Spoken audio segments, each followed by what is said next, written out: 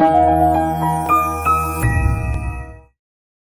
Dr. Emmons, thank you so much for taking the time to talk to me. And I have so much to ask you about all these years, your journey to be the pioneer of integrative mental health, integrative psychiatry. And some of my audience probably still do not know so much about your work. Would you mind just give us a little brief introduction of what you have accomplished? So for 40 years, I've been a psychiatrist. I'm also a child and adolescent psychiatrist. And before I went to medical school, I was an infantry medic, and that's where my love of medicine was born. But about a year into it, I realized I didn't like being shot at. And so I got retrained as an X-ray technician and developed a passion for medical imaging. As our professors used to say, how do you know unless you look? And in 1979, I was a second-year medical student, and someone I loved tried to kill herself. And I took her to see a wonderful psychiatrist, and I came to realize if he helped her, it wouldn't just help her, that ultimately it would help her children and even her grandchildren, as they would be shaped by someone who was happier and more stable. So I fell in love with psychiatry and have virtually loved it every day for the last 43 years. But I fell in love with the only medical specialty that virtually never looks at the organ it treats. And back then, I knew it was wrong. I knew it would change. I actually hated the term mental illness, because when you call someone mental, you shame them. And they weren't mental illnesses, they're brain health issues. And so when I had the opportunity in 1991 to start looking at the brain with a study called SPECT, S-P-E-C-T, I was so excited. And we've now built the world's largest database of brain scans related to behavior, over 200,000 scans on patients from 150 countries. And the scans taught me the brain is an organ, just like your heart is an organ. And if your brain is having trouble, you're going to have trouble in your life. And when I started looking at the brain, I realized some of the medications we prescribed were toxic to brain function, especially benzos and opiates. And remember in medical school, they taught us first do no harm, use the least toxic, most effective treatments. And I realized I had to get someone's body healthy because it supports your brain. And that's where the whole integrative psychiatry came in. And it's been just great fun through the years. Well, as we started looking at the brain, we began to realize some very important things, that how most doctors make psychiatric diagnoses is archaic. In fact, the DSM, I hate the name, the Diagnostic and Statistical Manual of Mental Disorders, which completely has no neuroscience. Right. And I think of myself as a clinical neuroscientist because I want to study the brain and then I want to optimize the brain. And I hate the term mental illness because it shames people. It's stigmatizing and it's wrong.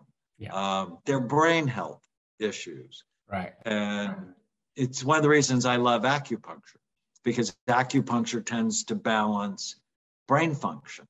It's one of those great things for pain that calms down the pain centers, but actually increases blood flow to the front part of the brain. It's perfect balancing when it works like we hope. I learned that diet matters, that if you eat right, you tend to think right. I learned that traumatic brain injury is a major cause of psychiatric problems And very few people know about it because psychiatrists don't look at the brain. I learned the importance of sleep, because when you sleep, your brain washes itself.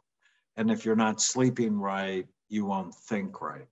I learned that Alzheimer's disease starts in the brain decades before you have any symptoms. So we should be preventing Alzheimer's disease our whole lives, given that 50% of people 85 and older will be diagnosed with Alzheimer's or another form of dementia. I realized that marijuana is not really great for the brain. I published a study on 1,000 marijuana smokers or users. Every area of their brain was lower in activity compared to our healthy group. And as it's been legalized across the US, it's become way more common recreationally. And that's a problem because I think it disrupts development. So 15, 16, 18, 20-year-olds using marijuana when their brain isn't actually finished developing until they're 25 or 26. That's a big problem. And as its use has gone up, mental health problems have gone up as well. Well, in the last, few minutes of your introduction, you have touched a number of very critical concepts. I just want to kind of clarify a few of them. Number one, I couldn't agree with you more about mental illness is actually a brain disease or brain conditions, probably combined with some maladaptive reaction or response or coping mechanism. But we shouldn't call them mental illness because it does kind of shame people and make them afraid of seeking help. And the second thing you're saying, you're absolutely right that we are the department or medical division where don't look into the brain. If you have a heart problem, you go to doctors, they always do an EKG at least on you. But we don't do that when people complaining about their thoughts, their feelings, anything in their emotions. And so you mentioned about the SPECT scan. Can you tell us a little bit more about SPECT scan and what it does and how it helps guide a treatment for people? So SPECT, which stands for Single Photon Emission Computed Tomography, is a nuclear medicine study that looks at blood flow and activity. It looks at how the brain works. It's different than a CAT scan or an MRI. Those look at the structure of the brain. SPECT looks at function. And it basically tells us three things: good activity, too little, or too much. And then our job is to balance it. Now, generally, we don't make diagnoses from pretty pictures. We gather a lot of information on our patients and then take that and combine it to what we see on scans to know what to do for the patient. So, for example, depression is a very common diagnosis. It tripled during the pandemic, and we're passing out SSRIs in this country like candy. Before the pandemic, 23% of women between the ages of 20 and 60 were on antidepressant medication. That's a problem, especially when in large-scale studies, it's been shown that antidepressants work no better than placebo, except for the most severely depressed. I hate the diagnosis of depression. Why? It's like chest pain. Nobody gets a diagnosis of chest pain because chest pain doesn't tell you what causes it, and it doesn't tell you what to do for it, right? I mean, people would think it's absolutely ridiculous to give everybody with chest pain nitroglycerin. Depression's the same way. Depression has many different causes, from early pancreatic cancer to thyroid illness to traumatic brain injury to grief to persistent negative thinking. to low activity in the brain, to some people with depression have high activity. And how would you know unless you actually looked? And the idea that we're passing out antidepressants on a wholesale basis, right? The nurse practitioner, the physician assistant, the psychiatrist, the family doctor, the OBGYN, the internist are passing these things out with no biological data. And that's why antidepressants have black box warnings, because if you give an SSRI to the wrong person, you can disinhibit them and hurt them. Now, if you give it to the right person, it could be miraculous. So I'm not opposed to medicine. I'm just opposed to the indiscriminate, non-science-based way that these medications are prescribed. How does SPECT scan help guide the selection of antidepressants then? So if you have, and there are published studies on this, if you have increased activity, especially in the limbic part of the brain and in the ventral anterior cingulate gyrus, SSRIs work beautifully. If those areas are low in activity, SSRIs generally make people worse. And I published a study in the Journal of Alzheimer's Disease on predicting treatment response in depression. And if you had low activity in the front part of your brain, very common in head injuries, that SSRIs tended to make you worse. And so once you know the pattern, you can then target the treatment. So if a scan shows that there's evidence of traumatic brain injury and low frontal lobe activity, you want to use something to stimulate. So there, Wellbutrin could be a better choice for someone.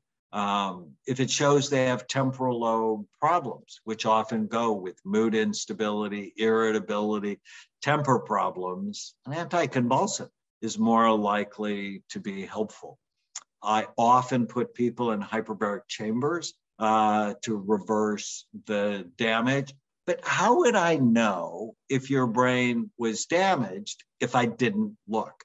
Because on history, what I've discovered is a lot of people, they forget or they don't tell you they had serious brain injuries. So when I first started doing scans, I'd like, I'm a military trained psychiatrist. I trained at Walter Reed. So I ask everybody about head trauma because, I worked on soldiers to start my career. But a lot of people would say no, but we would see evidence in their scans. And so I would ask, are you sure? Have you ever fallen out of a tree, off a fence, dove into a shallow pool, been in a car accident, had a concussion playing sports, been in a fight, or have a fall? You cannot believe, Dr. Yang, the number of people who would go, no, no, no. Oh, when I was 7, I fell out of a second-story window. Or when I was 12, I fell out of a moving vehicle going 30 miles an hour. And if you don't look, how do you know? And even if someone's had a head injury, it may have healed. SPECT actually predicts, if you get scanned right away and your brain is still healthy, you're going to do fine from the head injury. But if your brain's not healthy 9 months later, you're going to have persistent trauma problems unless you rehabilitate your brain. And talking about imaging, and could you explain to us how the people choose different imaging systems to scan their brain, like SPECT scan, PET scan, MRI, CAT scan? So for functional scans, you see MRI, structural MRI, and CT are lagging indicators of trouble. They don't show you trouble early. That's when you're beginning to lose brain tissue. PET and SPECT are both nuclear medicine studies. PET often looks at glucose metabolism. SPECT looks at blood flow. SPECT is much more common clinically because it's cheaper. It's done in more hospitals around the world. PET is usually reserved for research centers, especially when it comes to the brain. There's also quantitative EEG, and I like quantitative EEG. We actually do it in a number of our clinics because, you know, no medical specialist should ever rely on one study. And EEG looks at the electrical activity in the brain. SPECT looks at blood flow. And most of the time they sort of go with each other, but not always, because sometimes blood flow and electrical activity will separate. And then there's magneto-electroencephalography. It never really caught on because the cameras are so expensive. And then there's some cool new MRI-based techniques, functional MRI, arterial spin labeling, diffuse tensor imaging. I've always looking at what else might be new and interesting, but I love SPECT because I can look at an image and virtually instantly I know what might be going on in a person's brain. Yeah. I think just from the perspective of patients, what would be the cost of a SPECT scan, and would insurance cover that investigation? So insurance often doesn't cover it because it's psychiatry. So why would you look at the brain? And that's funny. Insurance carriers are very interested in quarterly profit, not long-term. And getting a scan saves you money over time because you get to the diagnosis faster. And there's an interesting phenomenon that happens when someone gets a scan. They begin to develop a relationship with their brain. And so they then treat it better after they've seen it. The whole cost for our evaluation is about $4,000, but that includes 2 scans, our history, our cognitive testing, and so on. I think the scan by itself is about $1,700. Great. That's very affordable, you know, the cost-effective, worthwhile investigation, given the fact how the mental health issues cost our productivities and the quality of life. You mentioned about marijuana, and I really, really want to ask you about this because I keep showing my patients the scan you put on the website, that how the normal brain in comparison with marijuana brain. And the marijuana brain has all of the holes in it. And when my patients look at it, they set them, you know, they take a step back. They're surprised to see such a sharp contrast.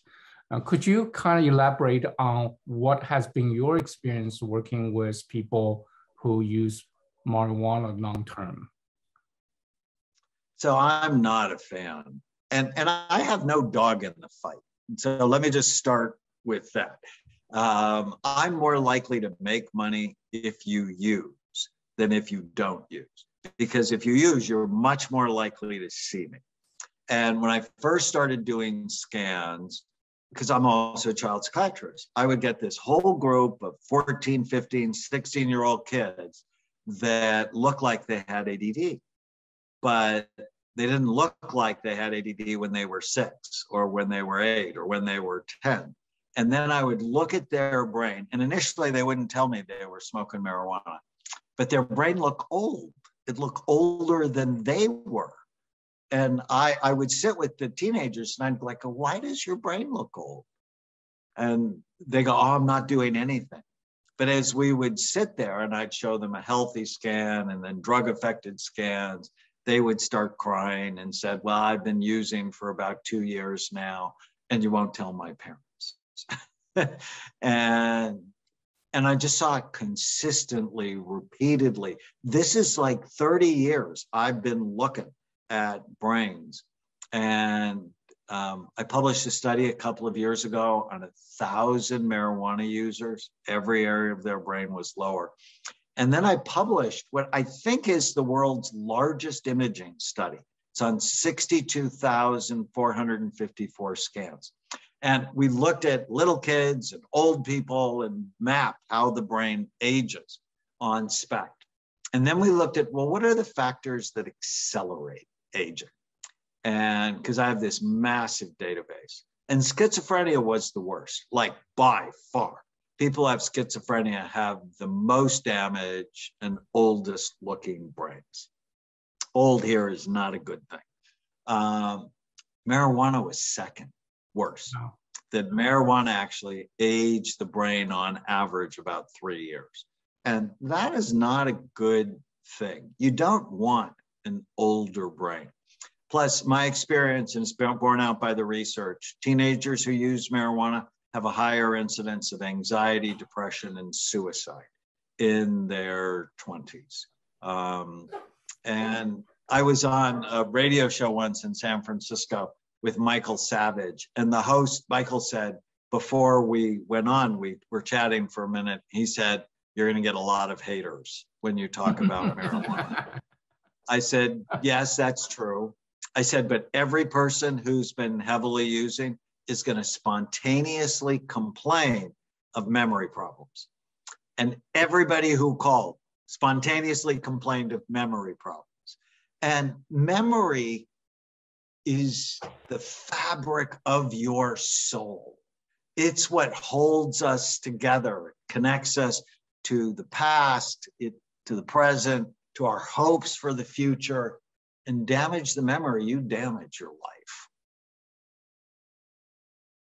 And funny story, this is actually public knowledge. I've been Miley Cyrus's doctor for a long time. And I was having a heck of a time getting her to stop marijuana.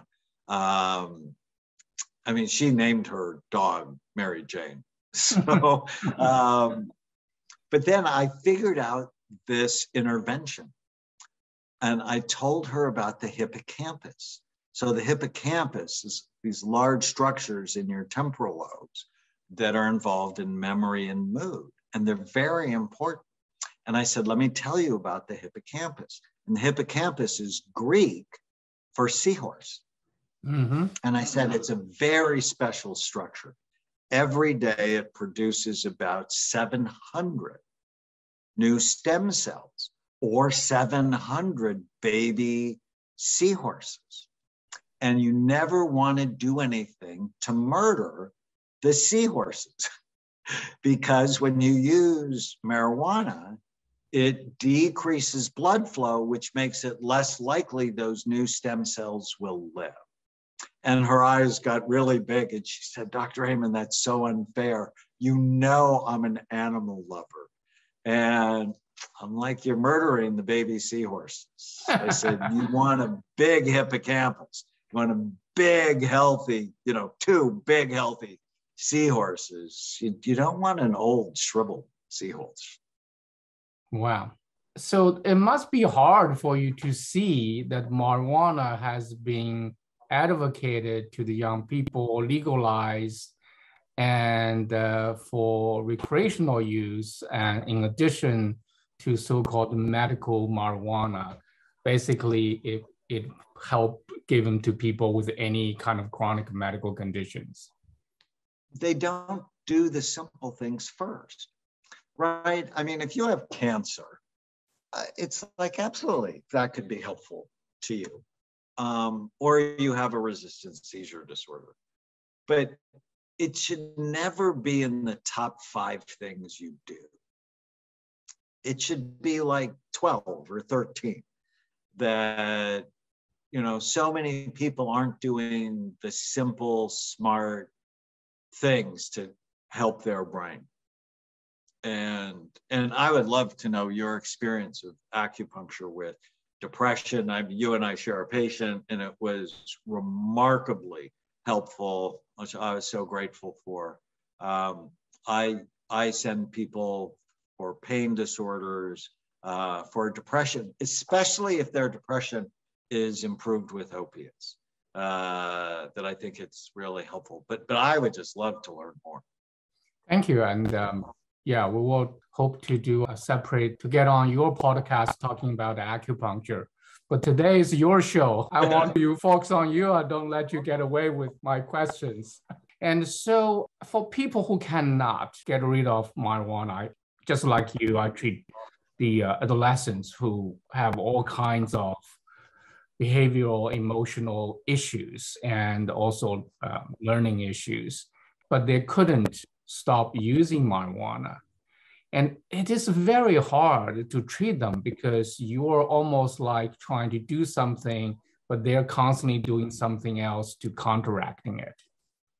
What I start with is your brain is involved in everything you do. How you think, how you feel, how you act, how you get along with other people. And when your brain works right, you work right. And when your brain is troubled for whatever reason, you have trouble in your life. Here's a healthy scan. Here's your scan, which is not healthy. If you don't stop poisoning your brain, it's going to be really hard to be better. And the problem that's working against us is society is telling them it's okay. And that's hard. But ultimately, I want to teach my patients to love their brains. And if you love it, you never hurt it. And then I try to get into their motivation, which is tell me what you want. I want to know your goals. And I don't know if you know, but I have a high school course that's all over the world called Brain Thrive by 25. And in it, there's a lesson on things to avoid to keep a healthy brain. And invariably, it's a 14-year-old boy, it's never a girl, raises his hand and goes, how can you have any fun? And we play a game with the kids called Who Has More Fun? The kid with the good brain or the kid with the bad brain? Who gets the girl and gets to keep her because he doesn't act like an idiot? The kid with the good brain or the kid with the bad brain? Who gets into the college they want to get into? Who gets the best job, makes the most money? It's the person with a healthy brain. And so fun happens more with a healthy brain. Well, actually, a lot of people who actually get into the marijuana, sometimes just for curiosity, sometimes a peer pressure, but a lot of times they're self-medicating their anxieties. And so without addressing underlying issues that cause them to use marijuana to begin with, it's very hard to get them off marijuana or other drug they're being used to. Well, it's so true. And I think in second grade, we should teach children how to do diaphragmatic breathing, how to not believe every stupid thing you think. I know both you and I like natural supplements to help balance the body and the brain. I think it's absolutely true. And a lot of kids who smoke marijuana also tend to be oppositional. Like no matter what it is you say to them, they argue with you. And if you tell them not to do it, they're more likely to keep doing it. And I actually see their hyperfrontal. So the cingulate gyrus tends to work too hard in this group. And you have to be a little bit sneaky in how you deal with them. So this is where something like reverse psychology can be helpful. And it's like, you probably don't want a healthy brain. And, I think continuing to smoke is probably your best strategy if that's not what you want. And they'll go, what do you mean? It's not what I want. I want a healthy brain. So you almost have to talk in reverse. Yeah. Do you perceive what's happening in the world that marijuana being used more widely as some kind of public health threat or, safety issues because people will be driving, on the influence of marijuana and all this and that. Should we be concerned about it? Absolutely, we should be concerned about it. If it increases the risk of suicide, and we know with the pandemic, suicide has skyrocketed. I mean, that's been our experience at Amen Clinics. We're actually routinely horrified how much we've seen since the pandemic started. And marijuana increases the vulnerability. So yes, that driving. And, one of the things that's been really awful is there are more and more babies born with marijuana levels in their blood, especially in Colorado. So I read a study where there was like a 1,700% increase in the number of babies born, with marijuana in their system at birth. Well, who should be responsible for making this type of bad public policy issues? I mean, in Chinese, we have a saying, there's 3 kinds of doctors.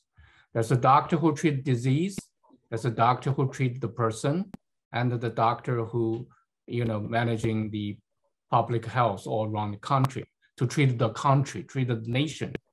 And those people, I think, who make public policy, health policy, really have far more good or bad impact on individual health in the society. Well, they came out not too long ago, I guess maybe 2 years ago, and talked about vaping as a public health crisis.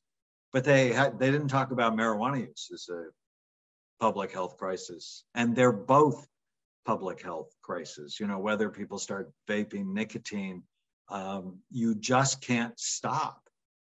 I adopted my 2 nieces because both their parents were addicts and couldn't stop hurting these kids. And when my 17-year-old started vaping, actually she was 16, I grounded her for like 5 months. I'm like, no, you come from drug abuse. We're not starting with this if you want to live here. I mean, I was pretty clear, we have to be aligned to protect your brain. And people don't see the damage. I mean, and that's, for me, that's why brain health is so important. I see the damage that drugs, alcohol, and what it does to children. It's just horrifying because both you and I, we treat a lot of kids who were affected by their parents' negative behavior.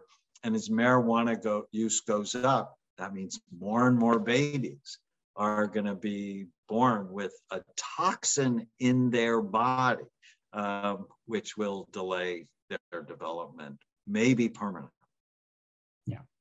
So let's say if people wants to stop using it, what could they do that would help them to have an easier time to stop? In our practice, we definitely use acupuncture to help them. We give them nutrients. So what would you do to help them to be able to stop? So one of my favorite nutrients is N-acetylcysteine. N-acetylcysteine has actually been found in published studies to help people stop addictions from marijuana and cocaine, nicotine, alcohol. So 1,200 milligrams twice a day. And, the withdrawal from marijuana is not as awful as some of the other ones because it stays in your body a long time. And so education, N-acetylcysteine, along with treating whatever reason they're using, has been helpful for us. That's great.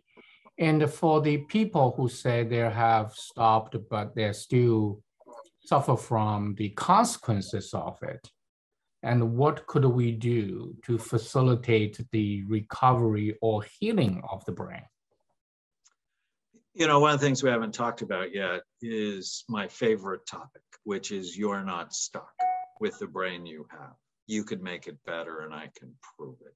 And so for the damage from drug abuse, whatever it is, stopping. I mean, that's the first principle. You have to stop poisoning the organ or it won't heal, is stopping it and then put it in a healing environment. So teach them about food and nutrients and hyperbaric oxygen, acupuncture is just critical. And to show them, so with the scans, I can actually go, here's your brain today. And if you do what I ask you to do, this is what it's going to look like in 4 months. But if you don't do what I ask you to do, here's just what it's going to look like next year. So I can give them positive motivation and negative motivation. And I'm so excited because we've done thousands of before and after scans. And when people do the right things, their brain tends to be better. That's great. And talking about, just go back to the mental health issues right now. What do you see the pandemic, the COVID? What do you see the damage to the brain as a result of COVID or any vaccine injury to the brain or, any observation from your experience? So I have before and after COVID scans. COVID is definitely not a good thing for the brain. It causes inflammation in the limbic structures of the brain, the basal ganglia, the thalamus, the amygdala, hippocampus. They tend to just start working way too hard. And anti-inflammatory strategies like quercetin, curcumins, vitamin D, omega-3 fatty acids, hyperbaric oxygen can be really helpful. I have a number of patients who report vaccine damage. I've not seen anything specific yet on scans. There's a study from Taiwan on a whole group of people who had migraines after the vaccine. And I tell my patients, your best defense against COVID or now monkeypox is your immune system. Did you know that US has 4% of the world's population, but 16% of the world's COVID deaths? And it's because we're very unhealthy as a society. And I was really saddened by the government's response. There was virtually no messaging around we need to get healthy. Instead, they locked people up and they got fat. Right? The incidence of increased obesity was horrifying, especially in young adults, which just makes me so sad. That, the message is it's your immune system we have to strengthen, not, just be reliant on vaccines, which haven't worked nearly as well as we would have hoped. Yeah, that's great. Could you comment on why some people suffer from what they're called the long COVID or chronic COVID versus other ones who do not, and what long COVID, how the long COVID patients suffer from the mental health issues? So people have COVID, 20% of them will have a new onset psychiatric illness within the next 6 months. Sort of horrifying when you think about it. I think it's because of this inflammation in the brain. And they almost get a pseudo dementia pattern, brain fog, memory problems, focus problems, poor energy. And strategies to intervene is so important. We've had people become psychotic. We've had other people get depressed. We've had others be super anxious, and doing all the good mental health things we've talked about is important, plus finding ways to cool off their brain. And, I think the people who really are vulnerable, I always talk about the concept called brain reserve. It's what is the brain health you take in to the accident you have, or what is the brain health you took in to getting COVID.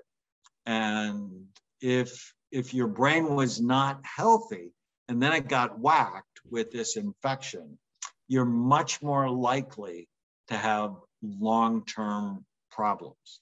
And which is why we need a public health message of it's not mental illness, it's brain health. Let's do a revolution in brain health. Actually, my mission is to end mental illness by creating a revolution in brain health. And we can do so much better. Yeah, that's wonderful. And we have a couple minutes left. Would you mind tell us about your new books? I know you have written so many books. Any book you want to recommend to our audience that you think is the most important one? I know everyone is important. My new book, You Happier, I wrote when I realized Americans are the unhappiest they've been since the Great Depression.